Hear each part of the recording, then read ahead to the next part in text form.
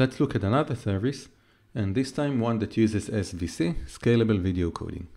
So I ran a test here, the same. We've got a media server of one of the CPaaS vendors that uses SVC. I did a call with two participants, two probes or two browsers, got these results. Let's just drill down to one of the browsers here. So this is a group call with just two participants. We've got the highlights here, but let's dive in.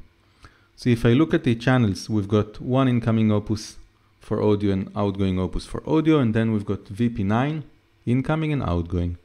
And you can see that the outgoing is of a higher bitrate, 1.4 megabit versus 800 kilobit per second. How is that possible? That's because what we're sending is SVC, Scalable Video Coding. The SFU, the media server, is taking that stream, and then it rips out some of the layers out of it, and it sends a lower bitrate to the other participant. And that's what we see. Okay, so we've got the incoming bitrate at about 801 megabit per second here, and then 1.5 is what we get for the outgoing. We're sending more than we're receiving. And here is a question for you. Is that a good thing if I have only two participants?